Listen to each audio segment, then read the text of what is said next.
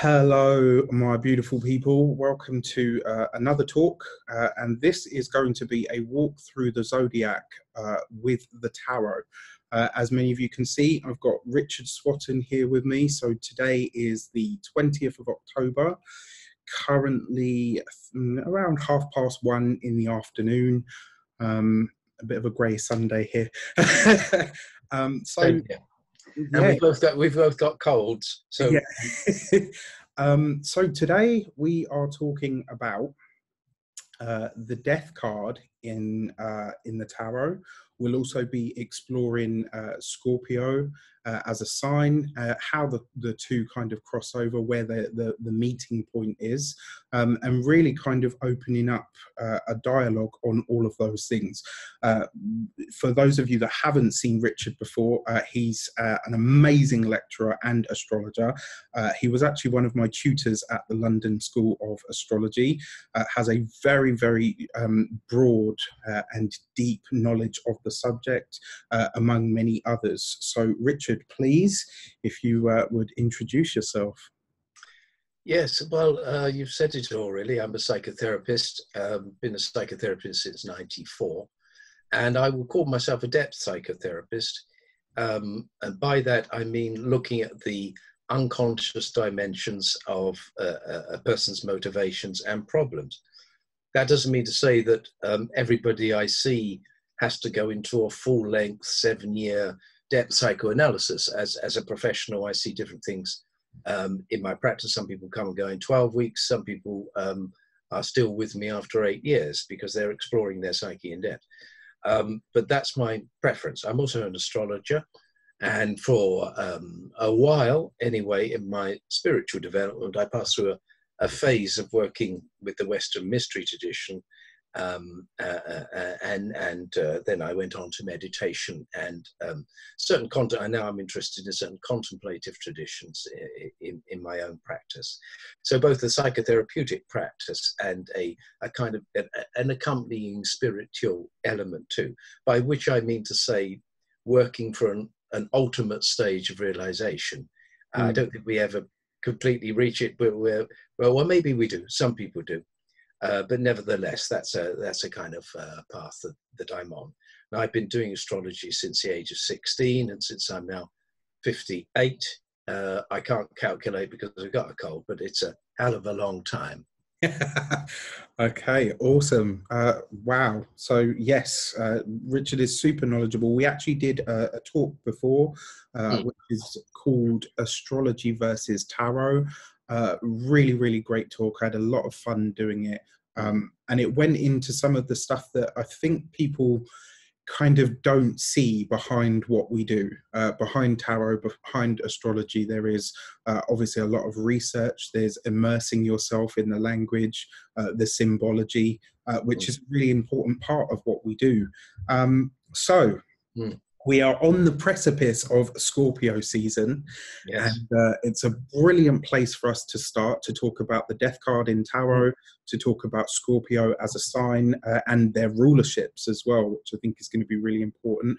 Again, Richard's going to delve into the symbology of this, and we're going to kind of unpick and unpack some of it, which I'm really excited about. One of the things that we were musing on before is this idea. And obviously, you know, it's been a big part of the human evolution to keep ourselves alive, to keep us living longer, to keep us, you know, growing and expanding, and to stop us dying out as a species, right?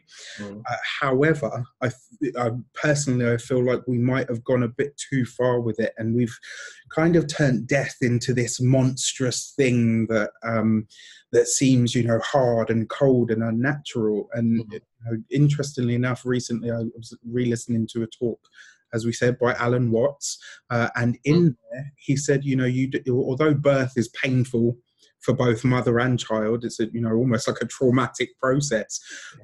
There's nothing unnatural about it. Our lives eventually, you know, hopefully later rather than sooner, come to an end.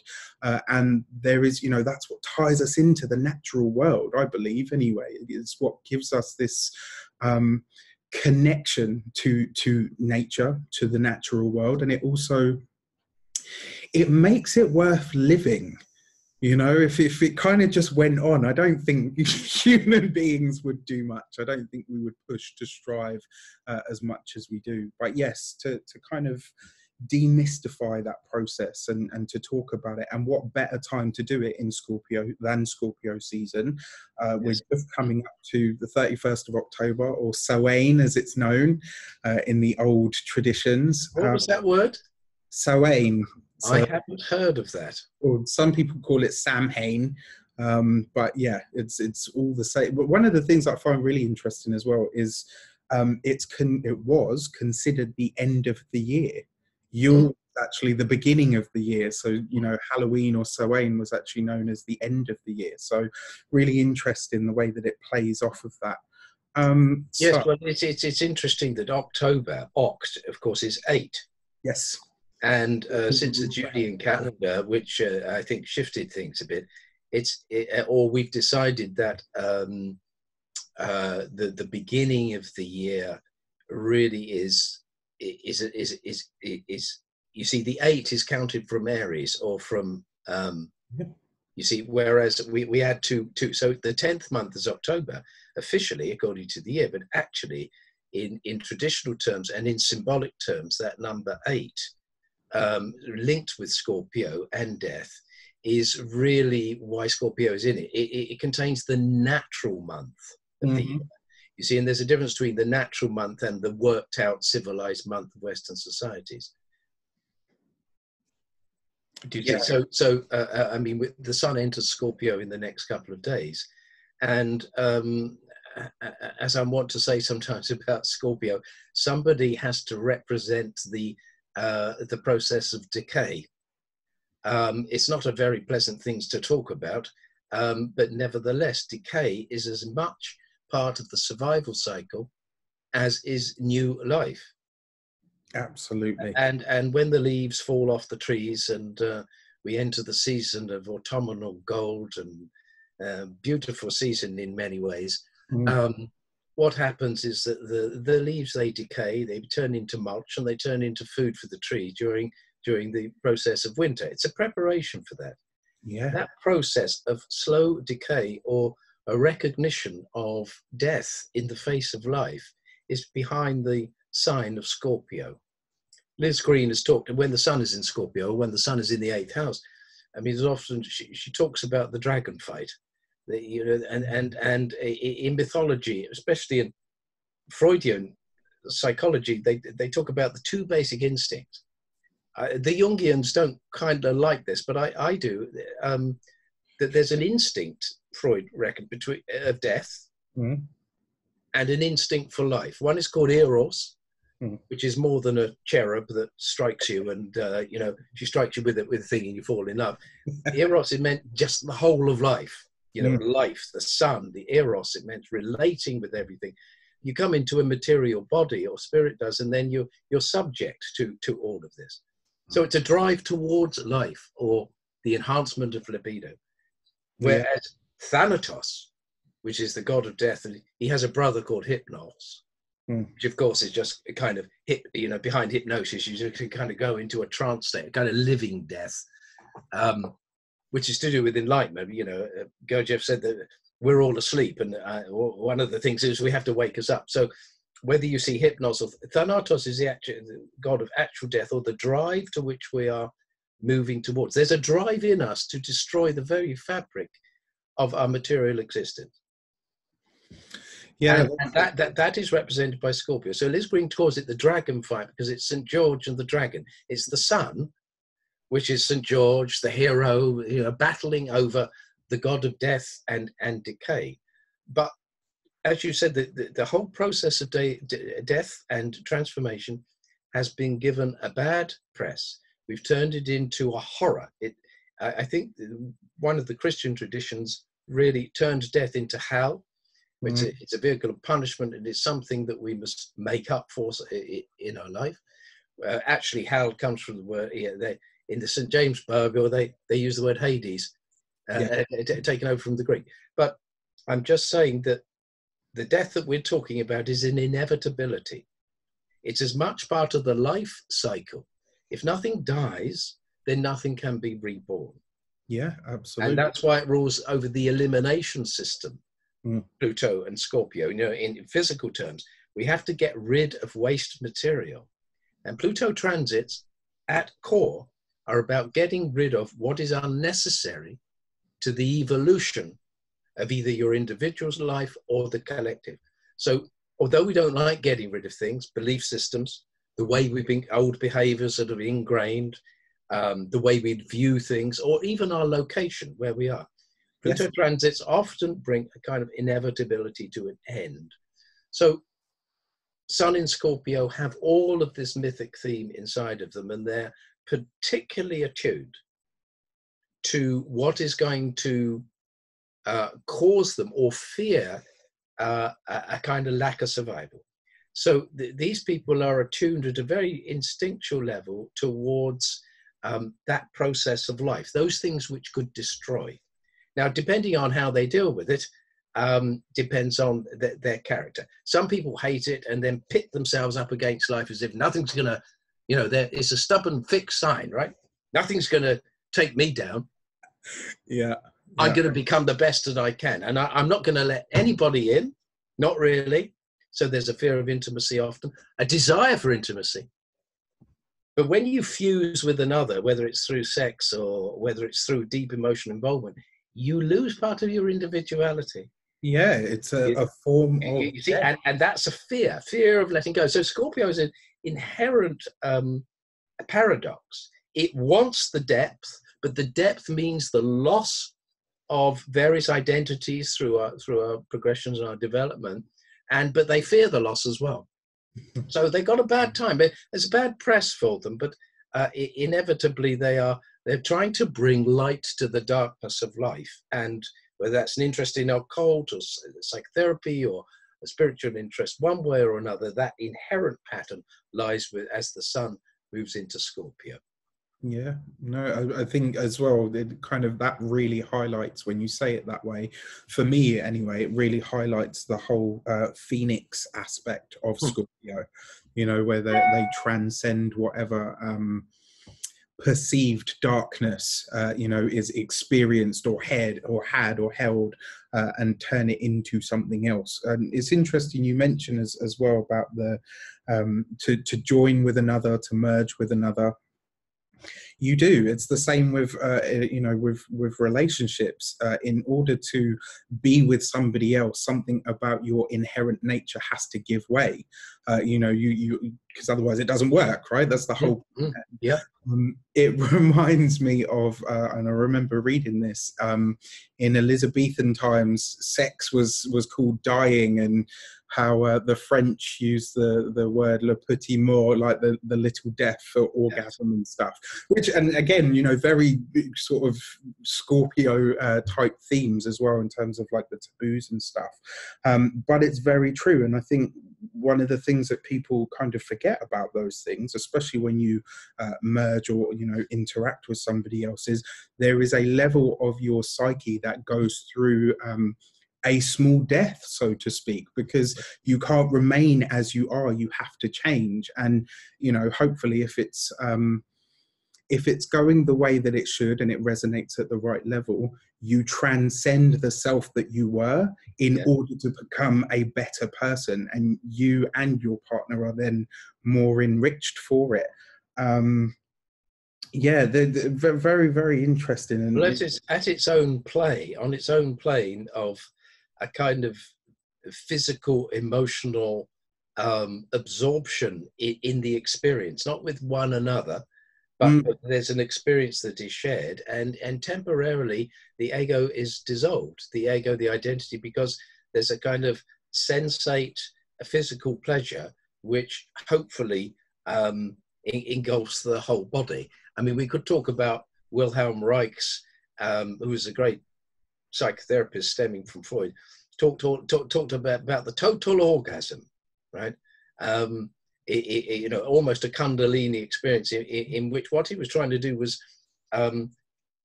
integrate all of the parts of the body. There's the head, which tends to be separated from the neck, and the chest, which tends to be separated from the power centers and the sexual centers, and then the lower part seems to be. So his interest was integrating the whole lot in order to achieve, and he believed a lot in the sexual experience as an attempt to integrate everything, and sometimes people don't. They don't let fully go. I'm not saying I'm the master of tantra. It takes a long while to reveal yourself, which again is to do with Pluto. It's to do with the card of death. It's about you're going to be revealed to some mystery beyond yourself, and if you can experience that in sexual, you are healed. But it's only at the emotional level. It's not a transformation of consciousness which lasts, which is why people are drawn time and time again to good sexual experiences. Yeah, whether they have those with attempt that with drugs or not, there's another facet we could explore. But that's it's a false path, because the sensate experience is so powerful. You're drawn back into trying that again and again and again, and it doesn't actually transform anything. It keeps you hooked on the same experience. So we have to take the symbolic element of that sexual experience and say that it can be healing on a physical and emotional level, but at the same time, it is a representation of a higher order of transformation. Absolutely. I think some really, really awesome things that you touched on there. Is the part about Wilhelm Reich wanting to integrate this whole experience. Yeah. That point, or the body orgasm, is a point at which the ego is completely dissolved, right? This idea of me, myself, and just that as separate to everything else, it kind of disappears. It has to. And so again, we're looking at that kind of. But that's frightening. It can be frightening because especially if they're at a level where they're not ready for the experience, which is, like you said, where the whole thing with people using drugs and stuff. I think it really holds back because it's not a pure experience. It's not coming from a place of preparation, so to speak. And interestingly enough, a lot of the mystery traditions utilize that, and they worked and trained for it for a long time to utilize sexual energy in such a way, in a way that it was actually transcendental and actually something that was enlightened. That is a path in life. It's to do with Kundalini yoga and uses the energetic experience, if you like, to lead to a transformation of consciousness. That's specific. Excuse me. That's a specific path in life. I mean, it's tricky because most of us would just want to engage the pleasurable experience of merging and then go at it again as soon as possible. But they don't. They're trying to transform the very energies. And it's, again, this symbol of the phoenix is interesting. It's an Egyptian symbol. It represents, however, the transformation over the end of a cycle, and it's a willing sacrifice of the bird.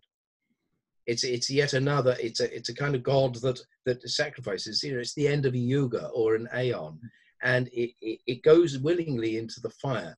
Transformation by fire is an ultimate transformation of form. Yeah, it's true purification. Absolutely. There's no going back after a transformation of fire. Yeah. I've often liked the outer planets, Uranus, Neptune, and Pluto. There's various types of transformations, but the images are different. Neptune soaks you to death. Right? So you're merged with everything, Uranus breaks you apart in little pieces, hopefully to put you back together. So it's a kind of bang, and you feel all separate, dissociated and so on. But Pluto ultimately transforms the material substance. There's no going back after Pluto. Yes. It's the ultimate in purification and the destruction of the form. And then it turns into smoke of some kind, and that rises to heaven and so on. So there are different transformational processes inherent, at least in the symbology. Whereas in the card of death, you just get that one symbol. So what we're trying to do here is associate the tarot with astrology and how they can dialogue, if you like. So, Yeah. but knowing the archetypal background, the connections, the images, the things to do with that word, the 13th card of the zodiac, 13, the Yeah. witch's circle, the witch's coven is 13, the 13 months of the year to do with the moon. It's all very to do, I think, with the mysteries of the physical, because Scorpio is opposite Taurus. It's the end of form. What happens after form itself is destroyed? So I think these are, it's more pagan than anything else. It's the mysteries of the moon, the last cycle of the moon. All of that kind of stuff comes into Scorpio. Yeah, for sure. I think one of the things that I love about the tarot aspect is when you look at the death card, and it's got a very bad rap, because when people see it, it kind of, maybe pokes something primordial in them, which is interesting as well, given that Scorpio rules the 8th house, and this card, the death card, which I'm sure Yes. many are familiar with, has that's the weight deck, isn't it? Yes. And that's interesting because he rides a horse. Yeah, I mean, again, that in itself kind of speaks volumes about many things. One thing that I wanted to go back on slightly, you talked about the death of form, and it's really interesting that it is the 13th card. 1 and 3 give you 4. 4 in the tarot is the Emperor, which represents the sign of Aries. In classical astrology, both of those signs were ruled by Mars, which again is an interesting interplay. But one of the other things that I kind of like about that, so you've got the death card representing the transformation or the culmination of the physical life. And then on the opposite end of it, with its number 4, the Emperor, is where the zodiac begins, right? It represents the birth, how we come into the world, how we are, presented, so to speak, and it's very much about the beginning of life. So you get this kind of whole, just in 2 cards, you get this whole kind of idea of balance and 2 halves of a whole, so to speak. Even though they're different modes, different elements in terms of their astrology, they still have that link. And the Emperor would be the outward self, and the death card would be, the inward self, that again, like you were talking about, the inner transformation. So some really interesting stuff takes place there. Are you drawing a distinction between things that change on an outer material level, like we can gain power and structure, or we move house, or we change cars, or we finished a college course or a relationship? Those are actual kind of deaths in a way, on an outer level. You're drawing a distinction between the Emperor and the 13th card? Yes. And the reason being is, when you simplify in numerology, the 13 would give you 4. Which is a nod to the Emperor. I've always found it very interesting that, and you can do that with all of the major arcana cards. They all, once you look at them numerologically, they give you a hint at their opposite card, and they are sort of paired in that respect. One thing that you touched on earlier, that's interesting, which I found was pretty amazing, is the idea of the skeleton and Saturn.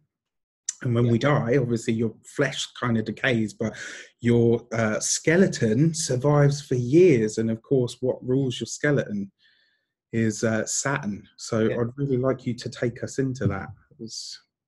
Well, in traditional astrology, up to the 17th, 18th, 19th century, we didn't have the outer planets. And that's representative of that there was only 7 planets, and that we didn't have access generally to understanding things on a more metaphysical or transcendent level.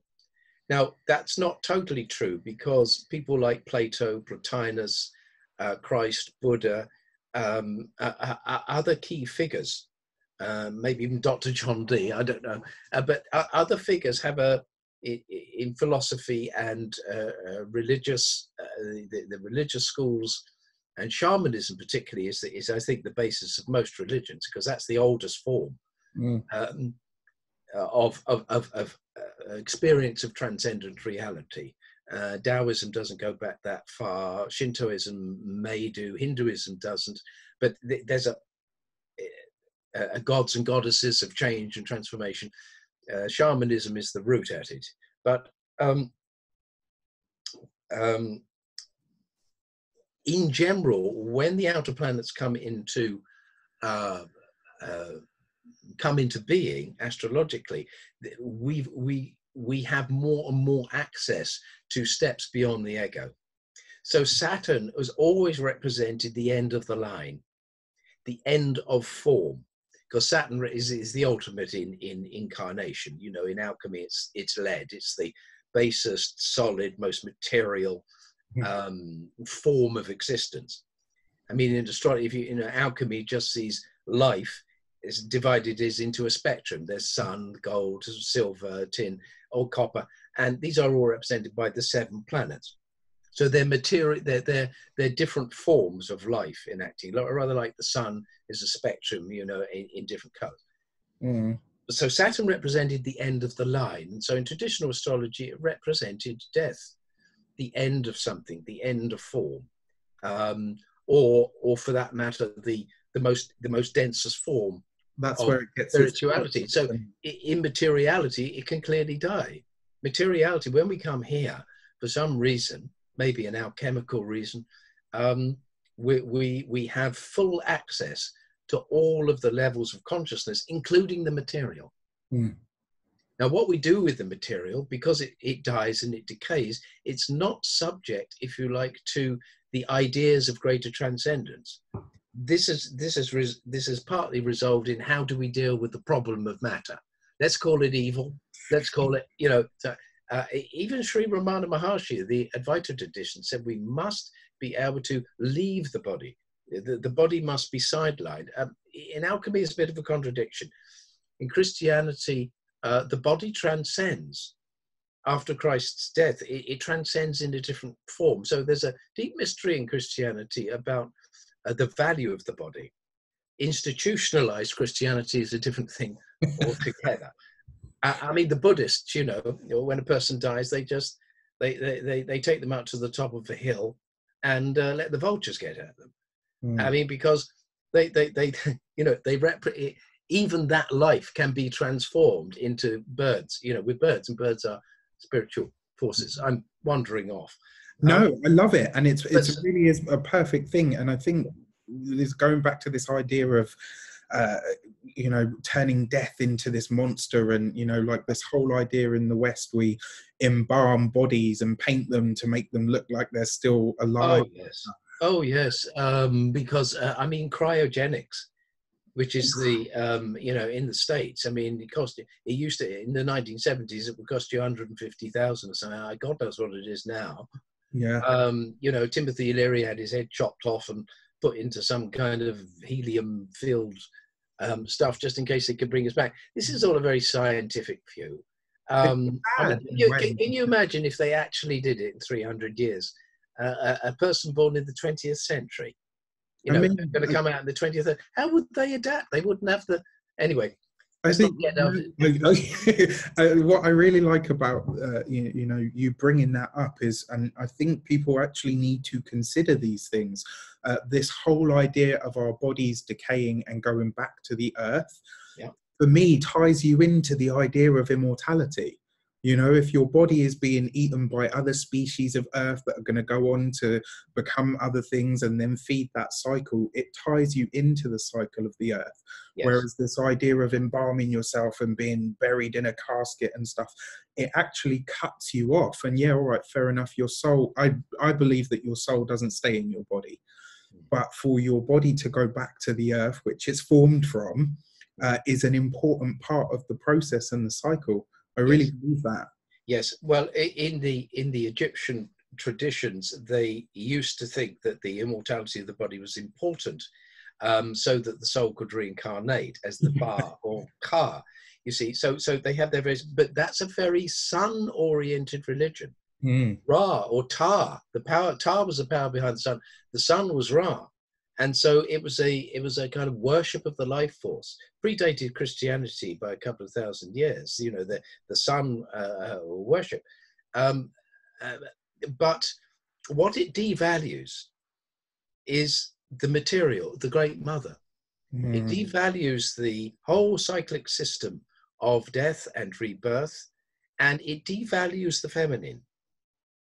That it has its part to play, and that we are a material body. Now, whether we like it or not, there is an initiation experience of which Pluto and Scorpio represent. An initiation through the gradual mortification of our own body, the gradual decay of the leaves. And we're the leaves on trees, you know, we're human beings, you know, what do we leave? 70 and a bit more now. You know, we're not even a drop on the ocean of eternity.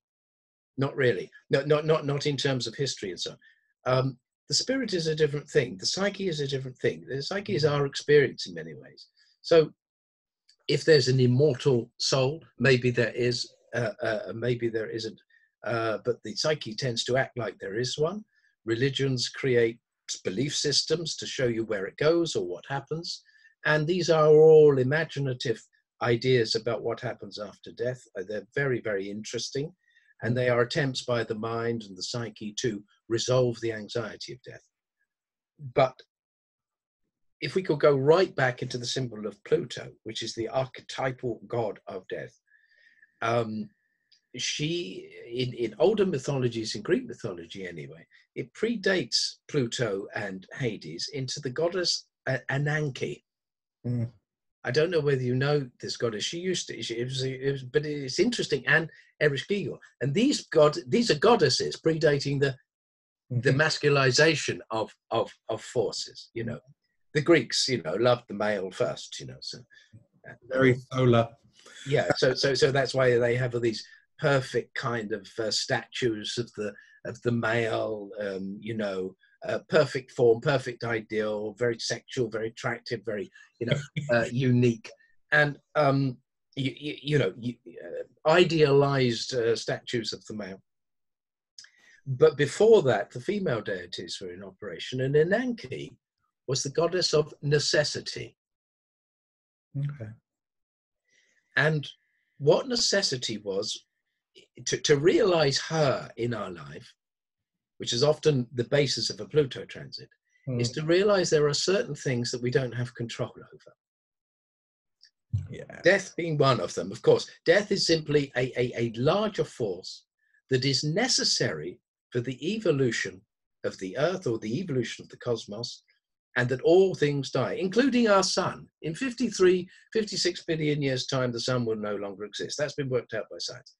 There's an inevitable end. And that was imagined as necessity. And we don't like her because in our consciousness, you know, today we like to think we've got control over everything.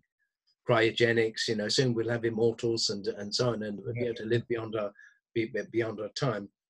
Ananke is the necessity of evolution to do what it must, to do whatever it takes to evolve consciousness, evolve the universe, evolve the solar system.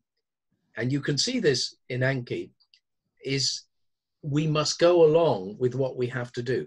And there's an experience that we have to experience in order to feel complete. And that is the experience of a death of form. So we will have to consciously, or unconsciously, of course, go through it in one way or another. And even if we manage to prolong life, I doubt very much whether the life that's so prolonged will want to live very long. I mean, there are great Tibetan lamas that have lived 120, 140 years, you know. Yeah. I mean, I saw one online. It was 106 and still doing his not his karate, but his martial arts. I mean, it's an amazing fellow. Had a voice that was so sonorous. You know, he could. You know what I mean? He was still. you can always tell somebody when the voice is kind of weak, the energy is going. I mean, still sonorous, still moving about. It's not just to do with diet. I think it's to do with a certain kind of attitude. But Absolutely. there are always these exceptions. But necessity is the capacity to accept that there are larger cycles of evolution going on. Call them yugas, call them aeons, and that these are enacting within us as individuals. Individuality is negligible compared to these larger cycles. And there's a disinclination with the control of science and all that. If we can only understand things, we can become immortal. We only become immortal when we're dead. That's interesting. We become immortal as a spirit in life, but not when we're actually embodied. So I think this whole thing you talk about, initiation through Scorpio, initiation through realizing that we have a limited time within the material body, and that is in itself, in all religions, death is at the center. We must contemplate it in order to become awake. Absolutely. Absolutely. That's such a beautiful point that you make as well. And I think this is the problem as well nowadays when, if you say that to somebody, it's, oh, don't be so morbid. And it's like, but it's a part of the life that we live, and the life that is eventually going to come to its natural end. Again, to go back to this idea of the Emperor and Aries and the death card as well, birth and death. They're two halves of exactly the same thing. You have one life, right? In terms of your physical self, I believe you have one life. But on either end of that, so like two bookends, so to speak, you have your birth and you have your death. They're both natural phenomena of coming to the earth school, so to speak. What I really like about what you said is it really is something that is worth contemplating. It is, and I think I read this as well, that it's too monstrous to think that death has no meaning, that's it, that after we die, that's it, it just ends. And I think that is a big part of what really scares people. It's what stops them thinking about it and talking about it. And interestingly enough, even for atheists who, they don't believe in God, they don't believe in it, and the fear and the anxiety that is conjured up in them when you talk about the event of death comes from a very real place. And it's because, in my personal opinion, some part of them knows that this is not it. Even the skeleton that's left behind, right? Your flesh, days, weeks, right? It just kind of goes. Your skeleton and the fact that it's left behind, it's got that Saturnian element to it because it rules your skeleton, hints at that idea that some part of you will continue to live on. If your bones can survive that long, then the part of you that is pure essence is eternal, right? It will continue to thrive and to grow. Again, but really, really interesting stuff. And this whole idea about controlling it. I mean, when you look at Scorpio and the 8th house, and, people talk about power dynamics and, who has the control and who doesn't have the control. And you see a lot of modern astrologers will talk about that stuff. It's just really... I just must say, all of the so-called transpersonal signs, also known as the collective signs, are from Libra through to Pisces. And they all represent a confrontation of the individual ego with the other side of things. So death starts in Libra. It's a different kind of death. We see death of form in Scorpio, but in Libra calls you to realize that there are other people in the world. There are other individuals with whom you can relate. And if you don't do that, you're just on your own. The first 6 signs are to do with individual development, you see. And that's not wrong. They're trying to clearly differentiate what the individual is. But from Libra, there's the death of Aries.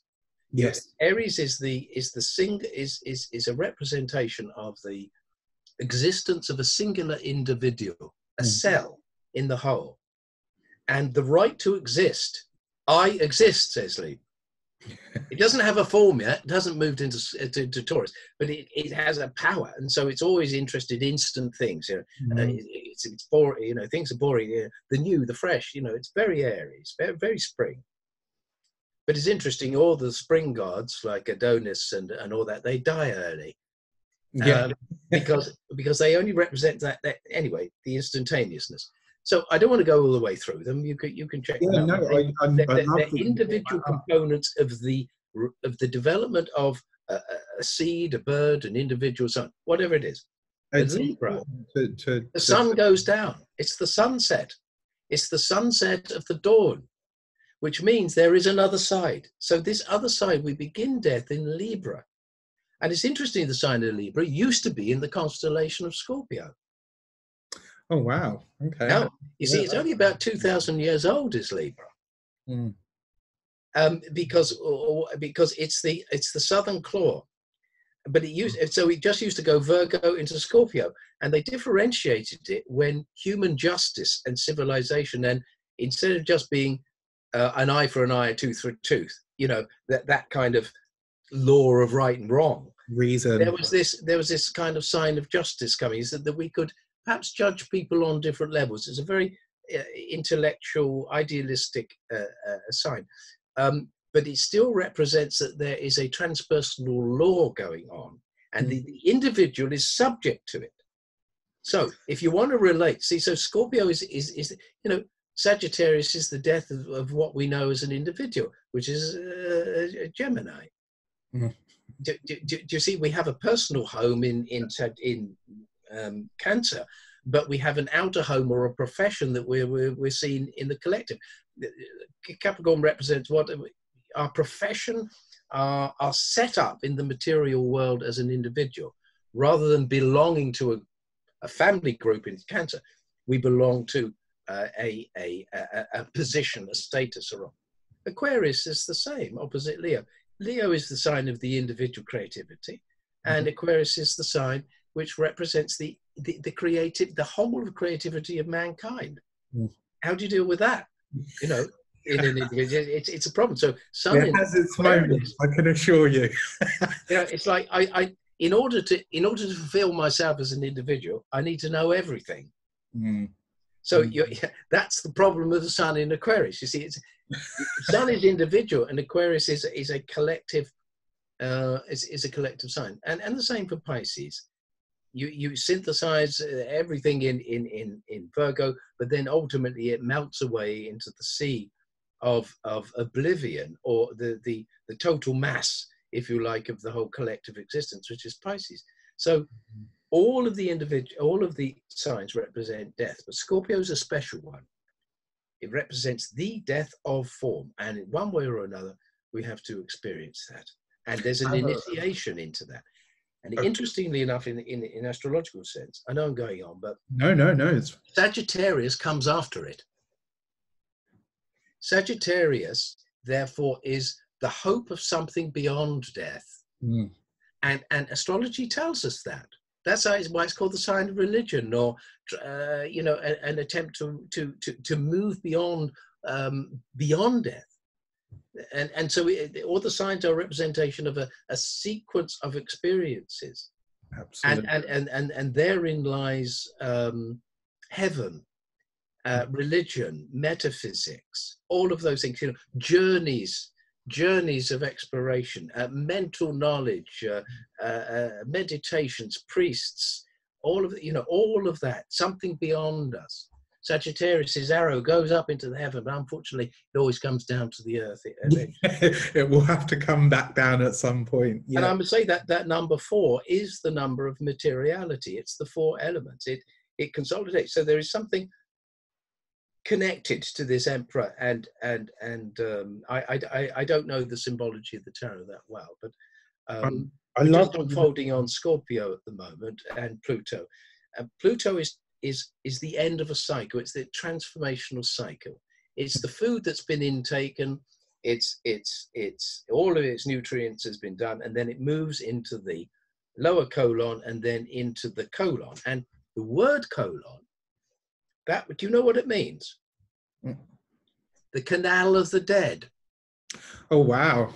You see, That's so pretty. That's even pretty. physiologically, we have this idea that there is a process of death and decay and it needs eliminating. And when we have a Pluto transit, something in it has come to an end.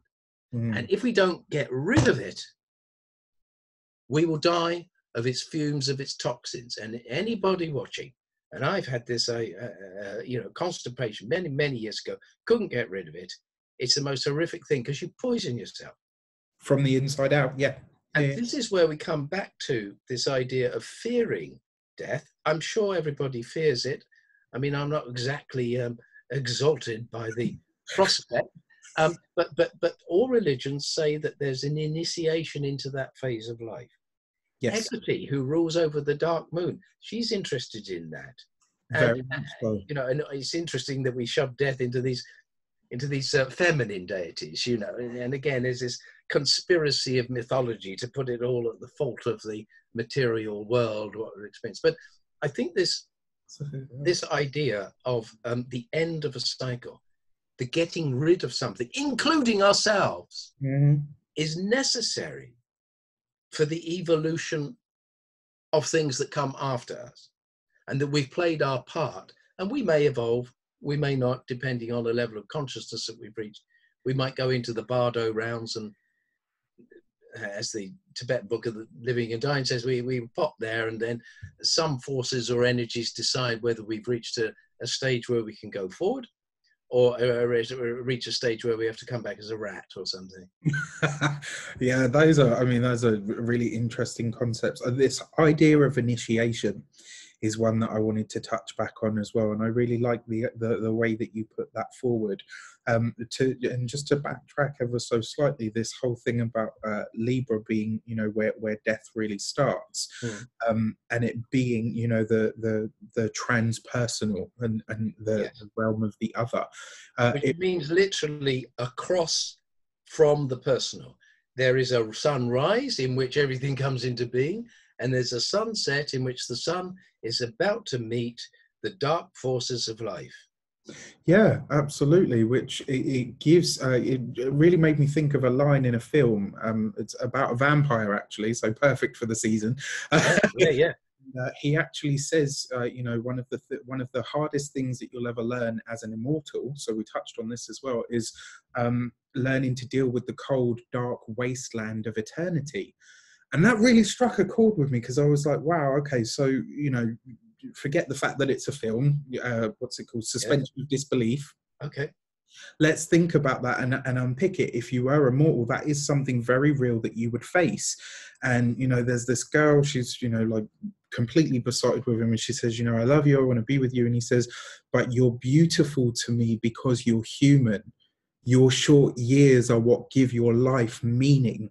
Yeah. And that really hit home with me. Like, even now, I just got a shiver up my spine as I said that, because it makes a lot of sense. It gives that validation to the experience that we have. And I think one of the things that I'm loving about this talk is that it's open and it's frank and it's honest. And I think it's important for us to be accepting of this as an event that is going to accompany us all.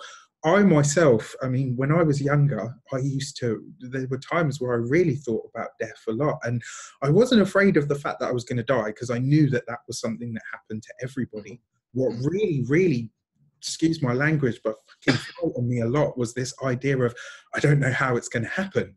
Or when, is it going to be sudden? Is it going to be painful? Is it going to be long? That was the thing. And I think that's what we collectively struggle with. It's not so much the fact that we're going to die. I think, we've all accepted that on some level. It's just the not knowing how it will happen that really freaks us out. But to bring it back to this... Can I pick up on that? Yeah, please. Because isn't that the whole point? Isn't that we'll talk about when you go through a Pluto transit, let's say of the sun or moon or ascent, whatever, or when a death card comes up in a reading, something is passing out of life. Yes. And whether we accept it, we can make it more easy, more graceful. I don't think we haven't got a lot of grace about death. We just see it as the enemy. I completely agree with you. I think we're not allowed to talk about it, or this embalming. And if ever you've seen what was that to come out of America, show that I often talk about, Alan Ball, American Beauty started it. Okay. No. American Beauty, if you've seen that, was about a day. It's just about a single day, and he says, "What's the opening lines? It's nice to be.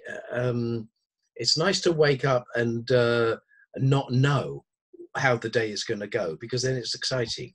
Yeah. And he says, "There's only one day that you don't know how it's going to go, and that's the day of your own death." Yeah.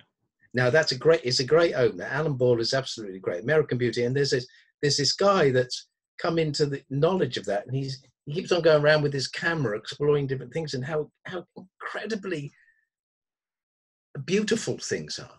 Yeah. And the sign of beauty is Taurus. It's represented by Libra. And when you have awareness of death, everything becomes extraordinarily beautiful, especially those people. I mean, those people that jumped off the Golden Gate Bridge to get rid of their life, I think there's something like 60% of them survived. Mm-hmm. And in interviews after them having committed suicide, they all changed. They all changed their understanding of life. They had to go through an initiation. Yes. And halfway down, they changed their mind. Yeah. You see this a lot. Right. So, but that's an extreme form of shamanic initiation, to have to go through it. But they all changed, and then they all saw life differently. The transformation was absolutely ridiculous. Yeah, you see this in all of the pagan shamanistic traditions.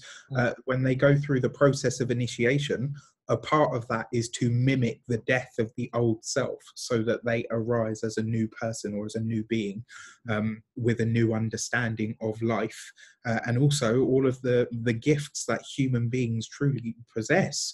And I think sometimes, that whole idea, and it's interesting that you brought up the Golden Gate survivors, because there's a song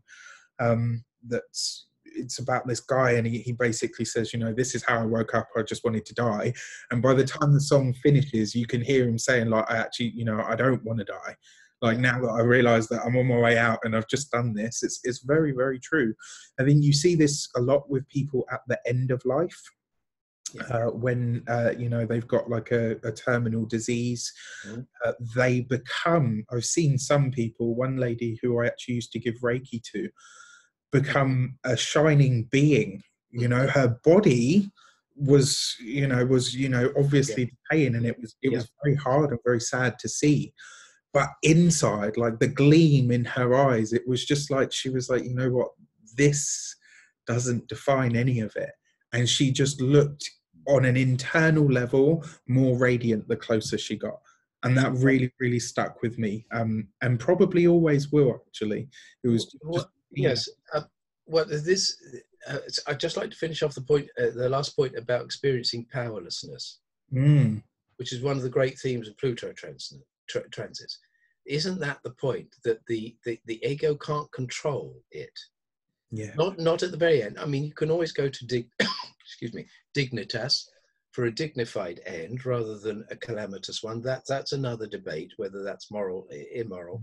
But there is something at the point where you can't control what happens, and the experience of letting go of ego control is an initiation experience. Like we were talking about sex, a lot of people don't have satisfying sex because they can't really give themselves to the experience. They're worried about it, because then they're merged with somebody else, and am I going to cut, it gets spread out in all kinds of things.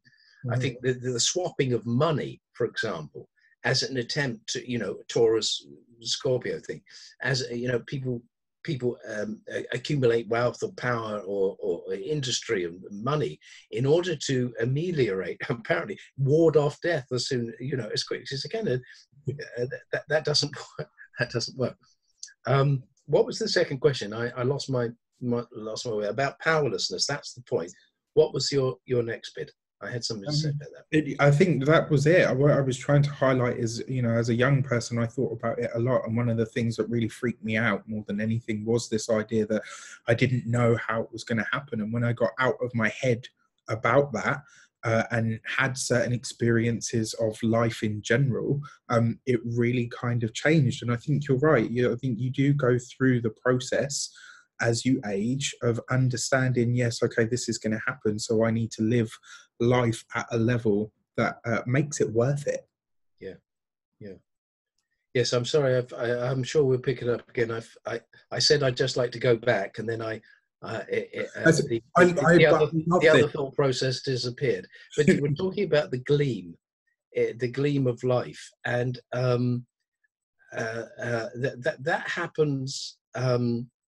Ramdas, Ramdas Akka Richard Alpert, quite a leading figure, not a guru figure, but a teacher, a kind of pundit in these matters. Excellent.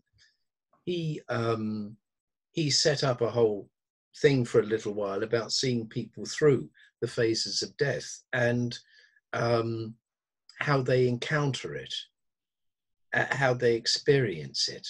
You know, Elizabeth Kubler-Ross used to do. She encountered people of fatal diseases, and you know there are 5 stages of dying: mourning and loss. We shouldn't underestimate the human, the encounter with human suffering in it. I don't think a mere idea of something beyond, if you like, is going to ameliorate mourning and grief, especially for those people left behind because they experience things. Emotional loss and so on, but that's not the end of the story. That's the point. It's not that there's and all they say in the Buddhist tradition that the last teacher in this incarnation is death. Yeah, I saw it. I remember watching a documentary about something, and I think it was near-death experiences. And Yeah. this guy said, he said, you know, on my headstone, I want written, "Gone to learn the final secret." And I just thought, wow, yeah, you know, it really is that. You know, you talk about it being a teacher, and this idea of Scorpio and secrecy and stuff, like "gone to learn the final secret," just absolutely hit it on the head for me, because I thought, well, yeah, that's very Plutonian, Scorpionic. It has that element because, you know, the whole thing about secrecy and stuff. I mean, and to take it back, I think you're right. All of the things that we experienced when I lost a nan this year. All right. Watching that was very difficult, and seeing the people that have been left behind, you know, my family, my dad especially, was, you know, was really, really distraught, and that was really hard. But my understanding that there is something else, I can't define it for everybody. I'll never be able to make everybody believe what I know, but I know it. And so while it wasn't an easy experience to have, and it's, you know, there's still moments now where, you know, I'll remember something, or I'll find a recipe and I'll be like, oh, you know, that reminds me of Nan. Those things are very real. And I think you're right. You do go through the stages of it. But what is eternal? One of them is anger. That's it, the loss of her daughter, Demeter. Persephone is her daughter. And the daughter is abducted by Pluto or Hades, comes up from the underworld, and he ever since they fought the battle of the Titans, the new lot, Zeus and his brother Pluto and Hades, Hades was given the mask of invisibility and total control and total rule over death. So although he wasn't as powerful as Zeus, his law was irrevocable. You know, and that was stated in the kind of the Greek idea of death. Interesting. Yes. So there's an irrevocability. The disinclination to experience loss, mourning, grief can produce an enormous rage. But this is the rage of life, or the ego, against the powers of forces which are larger than us, or necessity. Yes. And now, however you reconcile that difference, however you reconcile the balancing number between Thanatos and Eros, or Ananke and the sun, or Horus, the god of the horizon, versus Set, which is where the sun sets. We're back again about to life and death. Both were given value. They became devalued as blackness and darkness and all that in mythology. But it is the reconciliation of it, I think, in your own mind and in your own being. I wouldn't say that loss of relationship, loss of emotional attachment is ever going to be that acceptable, right? Mm-hmm. It's not acceptable to experience those things because human life in many ways is a series of attachments and losses. We come in, we attach ourselves, and then inevitably we're going to have to lose. Now, the thing is how we deal with that. Yeah. And Kubler-Ross has a wonderful series. First of all, we deny it, that it's ever going to happen. Won't happen to me. It certainly won't happen tomorrow. See? And then there is an inevitability of facing something. I can't remember the actual stages, but they all mix into one eventually, is that we bargain with life, you know.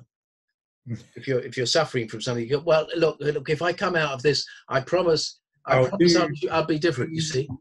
I promise I'll change and I'll do this. And sometimes that bargaining is like bargaining with death. Mm. There's an old rule, actually. There's an old law to do with dreaming, which comes to mind, is that sometimes if you experience death coming through your door in your bedroom, and he goes to the head of the bed, mm-hmm. then you can bargain with him. But if he comes to the foot of your bed? But if he comes to the foot of the bed, he is saying to you, you're going to go be 6 feet under. That's why we say it's feet first. And yeah. 6 feet under is the name of that series, by the way, that I've just remembered from America, which is one of the greatest series to come out. Alan Ball initiated it. And it's all about death. The father who is the head of a funeral service, dies on the first episode. Oh, wow. Okay. It completely shakes up the entire family dynamic, mm-hmm. of which we are also fated to experience. Yes. Because we live within that. That's very much our fate. How we deal with it is what we talked about yesterday. How we deal with the archetypal dynamics. We have an element of choice, but we can't choose all of that. And the whole series is about how the family, death brings up the whole family dynamics, the problems, the difficulties, the identity problems. And we've got one as a teenager, one as a long lost son, one was a gay guy who hadn't come out. We got the mother who believes that, you know, her entire role in life was as a mother. She's got to let go of that. And every episode then starts with a death.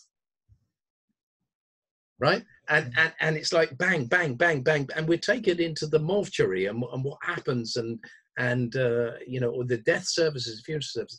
But it's a real telling of how death affects people, how they experience it, and its great transformative power to live when we've got life, to really live, because eventually it's going to end. So anyway, that's what that brings up in me, and we come back to life cycles, necessity, and the meaning of it as it comes into our life. So after the bargaining phase, usually comes anger. There's nothing we can do about it. We have a temper tantrum. Right? Then we may go into, at any stage, a depression. And depression in this level of life is the mourning of our regrets.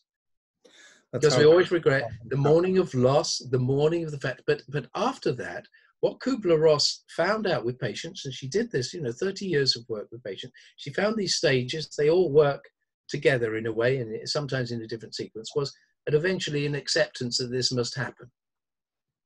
This must happen. The necessity of life has taken a course in this life, and it must happen. I have an argument with that word acceptance, because I think some things, losses, are totally unacceptable, especially when they're newborn babies or They suffer leukemia at the age of 3. I've seen people in therapy whose mothers come into therapy and their children have that. It's very difficult. You can't simply placate them with some ideas about death. It has to go through these stages. But the last stage, I would rather change from acceptance into accommodation. There's an accommodation that you can make with the inevitability of life. And life is Thanatos and Eros, birth and beauty and going all the experiences and the inevitability of letting that go. Yeah, I think, you know, it's really amazing that you started that whole talk with the irrevocability of Hades, right? Of his Absolutely, Lord, he's a god. death. Absolutely, and then on the opposite end of it, with that final stage of you know what happens, of, like you said, not acceptance but accommodating things, which really, I mean, if you look at the death card, so you have the king there. He's basically done. He's on the floor. He's out for the count. So there's the sun. His crown is on the floor. That's interesting. In the death card, the king actually represents the ego, right? The ego can't survive this concept of death is going to get me. Then you have the Pope, the priest, who's still standing, who tries to make sense of it through his belief system, you know, and in that way, but in that respect, still fighting against this idea of total acceptance of what is, right? Of what is inevitable. Then you have the maiden, who is actually the same woman that's on the strength card. And she's kneeling before death, you know, to say like, okay, well, I'll come to it and I'll kind of do that. But she would be the one that is pleading, so to speak, because she's got her head slightly turned away. So again, really, really bargaining. Yeah, the bargaining that you mentioned, which I thought was fantastic. And then the final one that you see is a small child holding some flowers with arms open. And this is the soul, right? Interestingly enough, in the Greek language, as you yourself know, in my family, if they say my child, they say psychimo, my soul, right? That's what they would call their child. So I find that really interesting. And I've always believed that your soul is like a child. It's the purest essence of who you are. It's completely accepting of what is considered natural law, and it allows for everything. So interesting then that it's the only one that kind of just, I got some flowers, give me a hug. I know what you're here for, but you know, that's the pure essence of self, ego obliterated, accepting of death on a horse, come to claim. There's such a lot in that card. First of all, he's on a horse, but he's on a horse, which the horse often represents the libido, the instinctual forces of life, and he's on top of it, and he has a caput mortuum, the skull, which often represents death. But what I liked is I didn't realize that the crown was on the floor, and the crown is a representation of individual sovereignty. And this links, interestingly enough, into the political situation at the moment. Sovereignty being that we are sovereign. We have an independent, sun-like experience of ourselves, and that has to be given up. So the crown's fallen. There isn't any sovereignty. There is, you know, it represents a death of some kind. The innocent, unless we become like children, we don't enter the kingdom of heaven. This is a very old Christian teaching, and yet it's something to do with the acceptance of experience itself, as opposed to reflected experience of the adult. Yes. The other thing about, I think belief systems are constructs. Of course they're constructs, because how can they not be? They should be seen comparatively. You know, because every culture in the world has their death constructs, their funeral rites, whether that's burning or embalming or burying or one way or another, you know, and or giving us out to the vultures on the highest mountain that we can climb. There's all kind of different symbolic areas, but these are all attempts to not placate some placate the ego, okay, when we pass over, we're going to move into this territory. But some are an attempt to bridge the gap between belief and experience. Yeah. And that some belief systems can help people to uh, overcome their fears. They're not to be taken. They're not to be taken away from people. Whereas a kind of more pure kind of experience is a kind of soul acceptance, I suppose. Yeah. And relates back to initiation, back to shamanism, which is about accepting the process of death, not on an emotional level. I mentioned about accommodating. No, for sure. But true acceptance would be to say, oh, this is just part of the life cycle in me. We're in October, we're in the decaying period. Bring it on, not with the joy, but nevertheless that it goes along with the horse. Death is on the horse. Death is on the libido. Yes, and maybe that's a suggestion that death can ride the horse. I mean, the horse is very much characteristic of Sagittarius, isn't it? Yeah. Or it's half man, half beast. I know, but something to do with the carrying the libido. That even in death, maybe there is a life. That it's a profound symbol that on the horse. Others represent death as a scythe.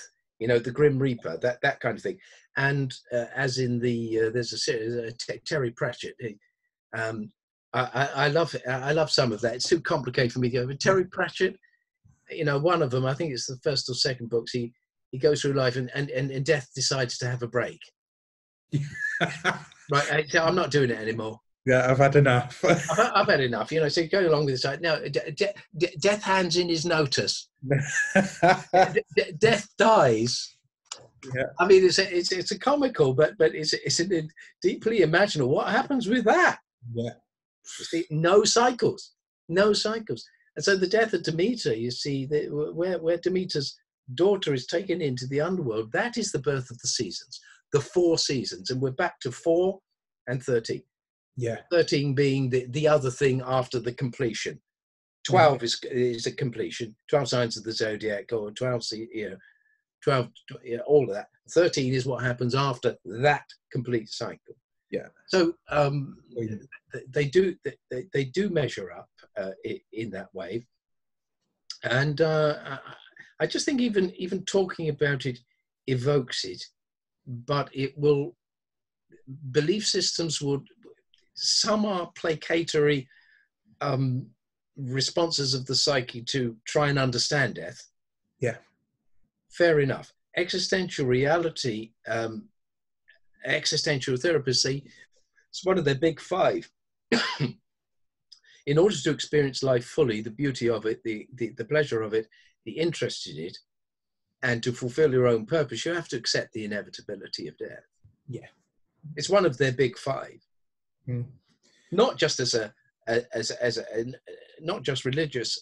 Some of them tend to go further and say all religion is also a kind of attempt to create a belief system which you don't have to experience in order to control the fear of it. Now, there's an argument to be made in that, but actually I don't think that's the end of it. I mean, shamanism has a lot more to say than existentialism, but this is all open territory when a card of death turns up in your reading.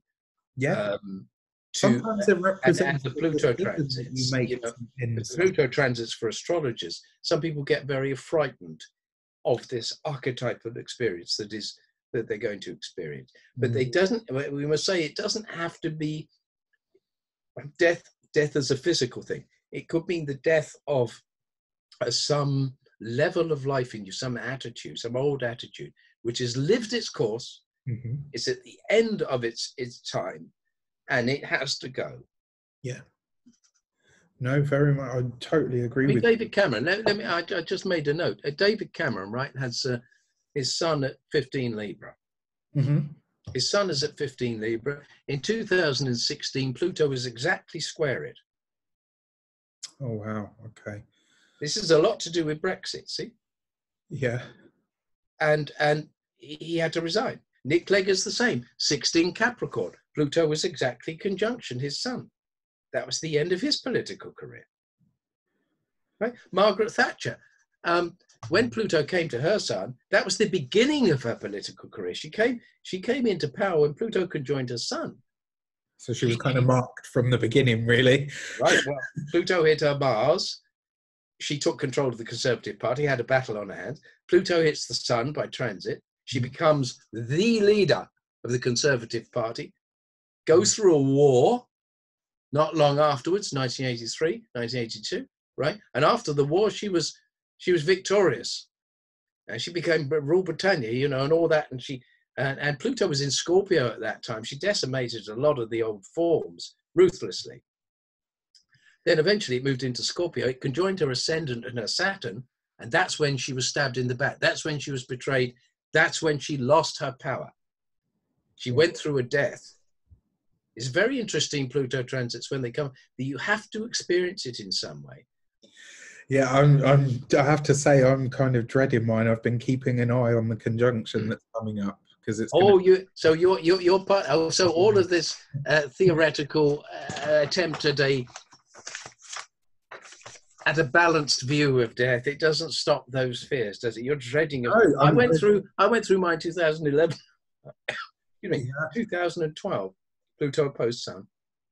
But I mean, even that, I think, is something that I've looked at and kind of just accepted that, you know, what it's going to be.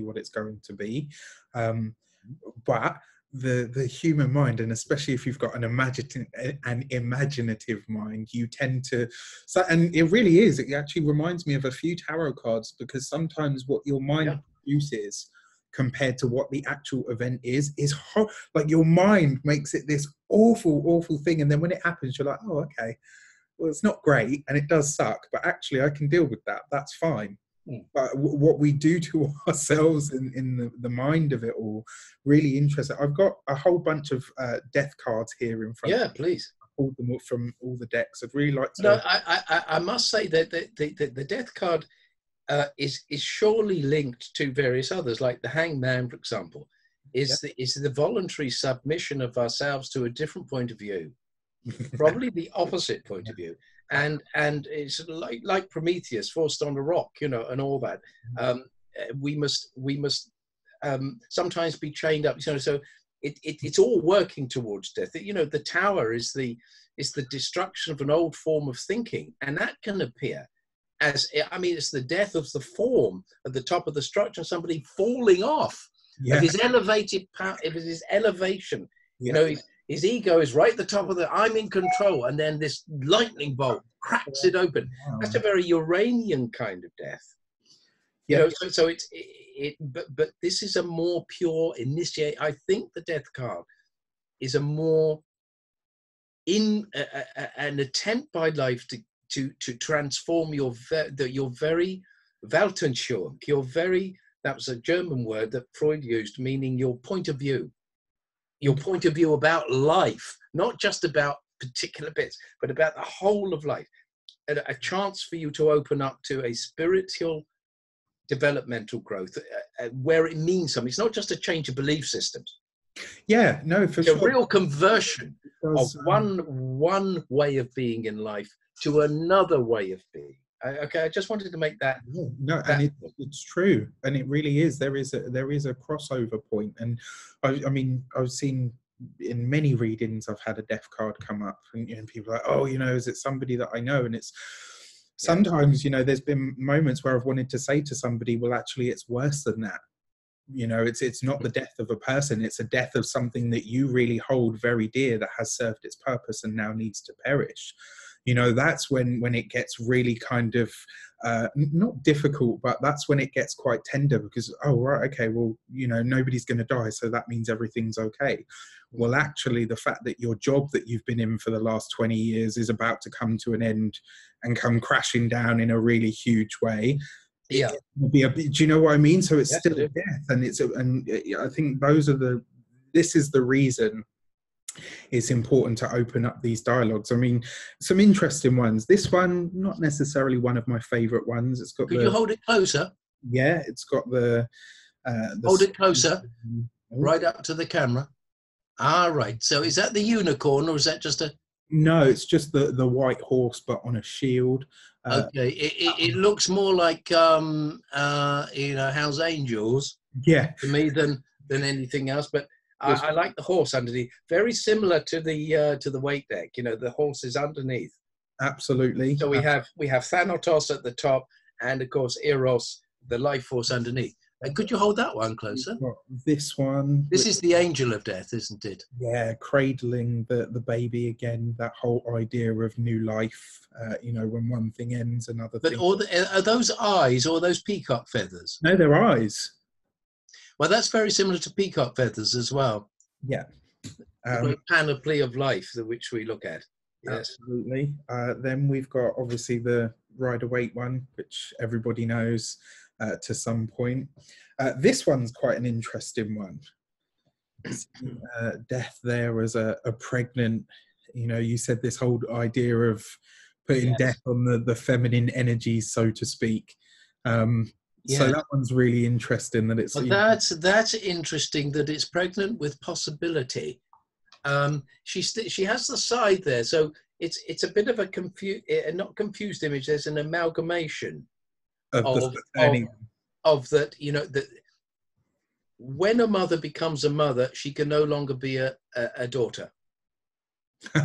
Oh wow, that's like That's the initiation on the feminine path, and we don't have to have a physical birth, although I think that's very special to women, and it's a particular kind of initiation.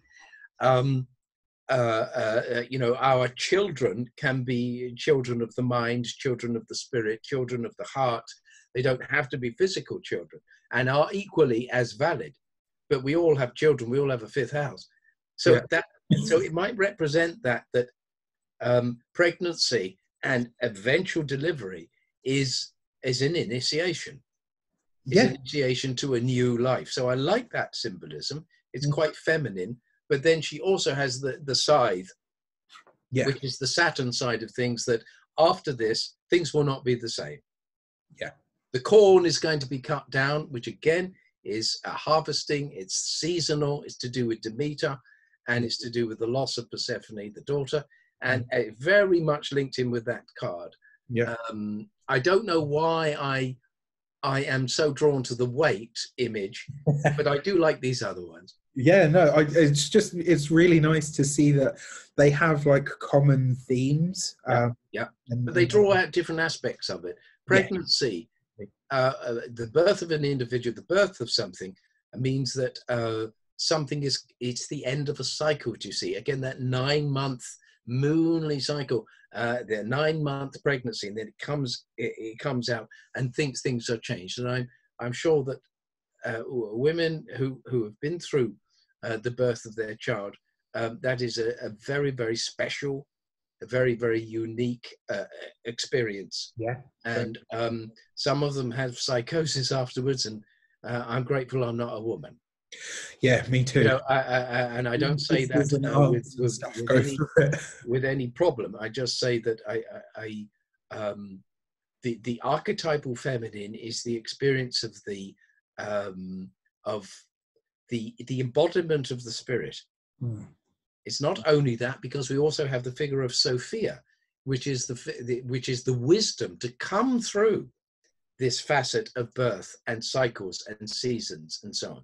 So that feminine element of spirituality is, but it includes Earth. It's not just the sky gods of understanding and rationality and metaphysics. No, it's the actual experience of embodied life. Yeah. So I like that with that card, the imagery. Yeah, it's beautiful.